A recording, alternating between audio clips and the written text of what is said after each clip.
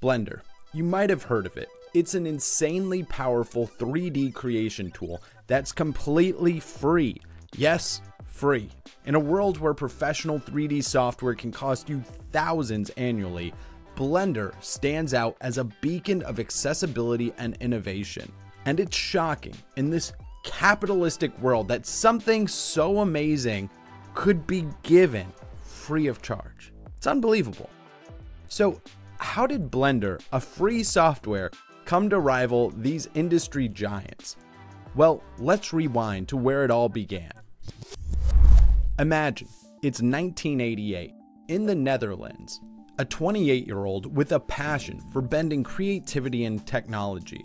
That year, Ton co-founded Neo Geo, an animation studio. Starting with just 7 employees, Neo Geo quickly became the largest 3D animation studio in the Netherlands and leading a force in Europe. In 1991, they made a bold move, investing around $60,000, a massive sum at the time, in a silicon graphics computer. This machine allowed real-time wireframe and solid modeling. Yeah, they literally had to render out wireframes back in the day. Unbelievable. I can't even comprehend that right now. I don't think I would be in 3D if I had to do that this day. But yeah, so they got this computer, and it was a significant upgrade from the slow, inefficient Amigas they previously used. Neo Geo was producing award-winning work, snagging European Corporate Video Awards in 1993 and 1995 with clients like Philips. But there was a problem. Ton wasn't just steering the artistic direction, he was also knee-deep in software development. He realized their in-house 3D tools were outdated, too old, too cumbersome, and they needed something new. So in 1995, Ton embarked on a bold journey to rewrite their entire 3D software system from the ground up. This rewrite became the foundation of what we now know today as Blender. Inspired by a song called Blender by Yellow, the name perfectly represented the merging of art and technology. By 1998, Ton was ready to take a leap.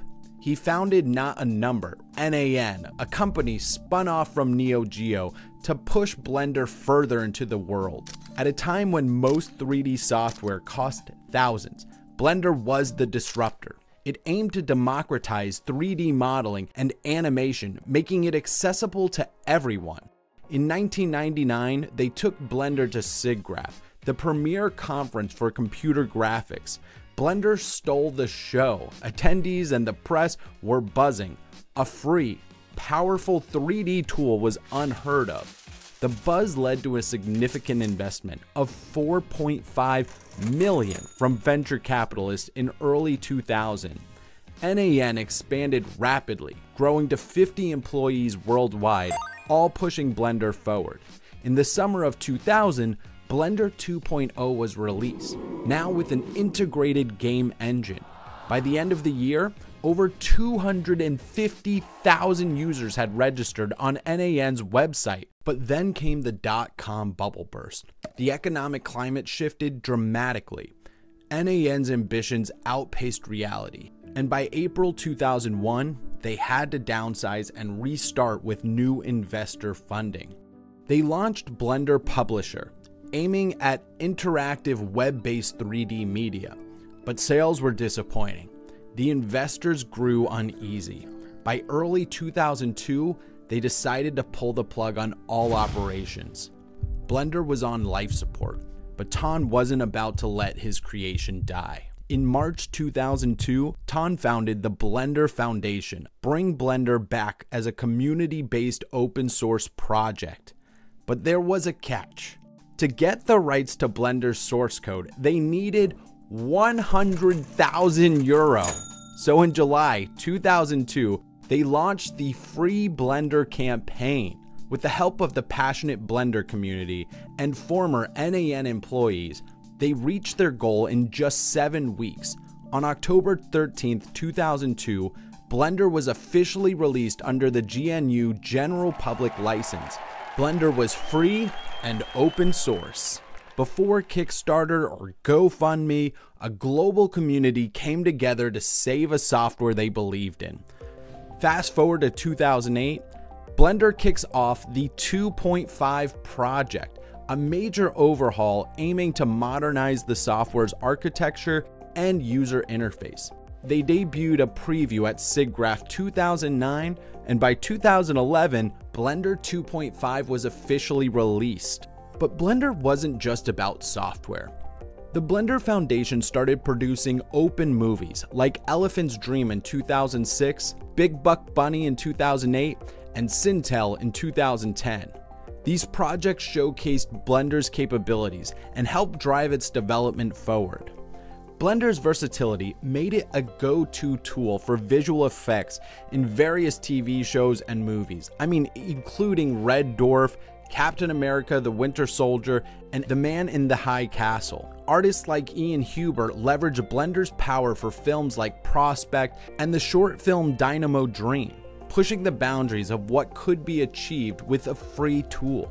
Even NASA used Blender to develop Experience Curiosity, an interactive web application celebrating the Curiosity rover's landing on Mars. Many of NASA's public available 3D models are in Blender's native format.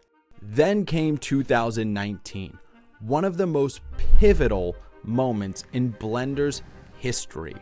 Blender 2.8 was released, featuring a completely revamped user interface and the introduction of Eevee, a real-time rendering engine, and significant enhancements to the Grease Pencil tool, transforming it into a full-fledged 2D animation system within a 3D environment. The industry took notice. Companies like Ubisoft announced they would use Blender to replace their internal content creation software starting in 2020. Epic Games granted $1.2 million through their Epic Mega Grants program. Blender was no longer just the underdog, it was a serious contender. Today, Ton's vision from 1988 has become a global movement. Blender continues to grow, powered by a community that believes in open source and the limitless potential of creativity. From a small Dutch studio to a worldwide phenomenon, Blender's journey is a testament to innovation, resilience, and the power of community. It shows that when people unite behind a common goal, they can create something extraordinary. If you found this story as inspiring as we did, hit that subscribe button. Let us know in the comments what other incredible journeys you'd like us to explore. This is XR Motion, bringing you the stories that shape our digital world. Just want to let you guys know about some products we are having in our store. So we wanted to advertise to digital artists. We hope these are a great holiday, birthday, any sort of gifts for either yourself or friends, family, co-workers, you name it. Let us know what you guys think about this, because we really think they're awesome. So I'm gonna cut myself off. Have a good one. Thank you so much for watching.